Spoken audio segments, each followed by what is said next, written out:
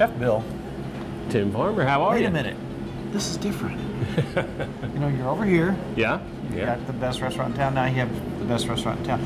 How do you do that? How do you have the two best restaurants in town? Well, we thought we needed to bring pizza to Stanford, Kentucky. What was the inspiration for all this? I know Angela, she's written books about, you know, we've gone to her place, and I'm looking around and I see some kind of familiar themes here. Great. Well, you know, my partner, Angela Carell, wrote a book, and in that book is a character named Mama DeVechio.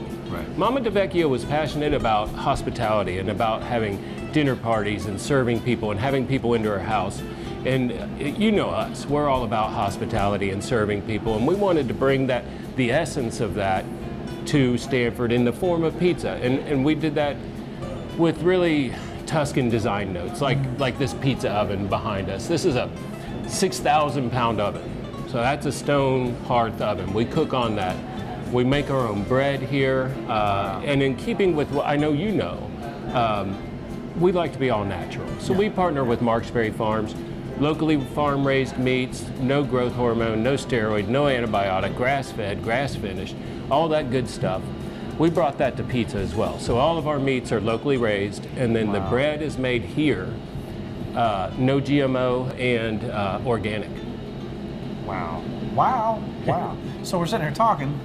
I'm having trouble because I haven't eaten today. I have not eaten today. Nice. So we can talk a little while, but then I just bail out and eat. Absolutely. We'll be happy to feed you. You know what? This is a major undertaking to even set something like this up. I mean, so you reach temperatures, it looks like, what, does it stay at around 600, 500? I'm actually about 60 degrees hotter than it reads on that top temperature. So right now I'm about 610 degrees.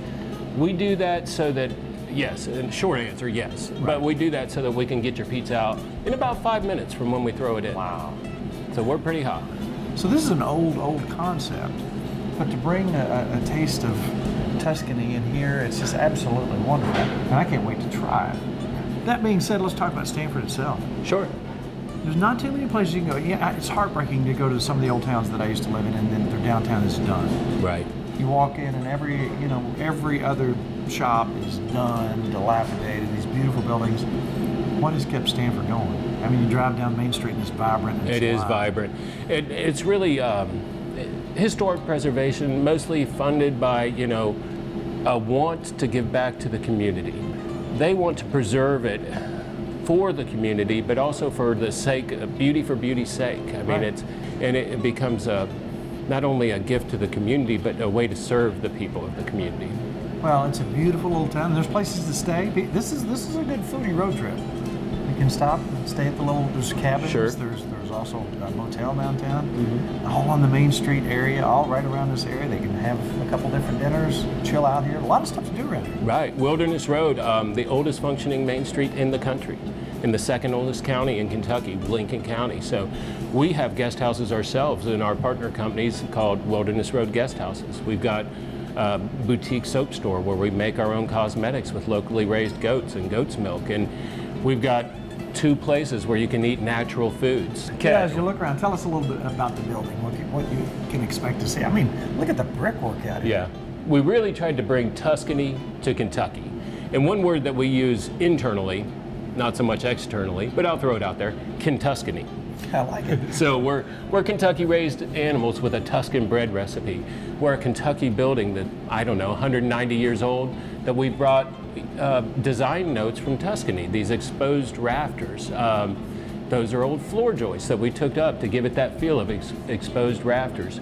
The hallway has been built like an Italian street. So you've got these curved archways and these wall sconces. And then when you look through the windows, you see Tuscan countryside. And so that white marble, very Italian. This oven, very Italian. And so when people ask, hey, do you have buffalo chicken and do you have ranch? The answer is no. That's not what we're trying to do. We're trying to provide Kentuscany, if you will. A little bit of Kentucky, a little bit of Tuscany, and wrap it in this sustainable agriculture and healthier foods. Now, speaking of food, the interview's over. Can we eat? Absolutely. We're going to pile down one of these pieces. Thank you so much. Thank you, Tim.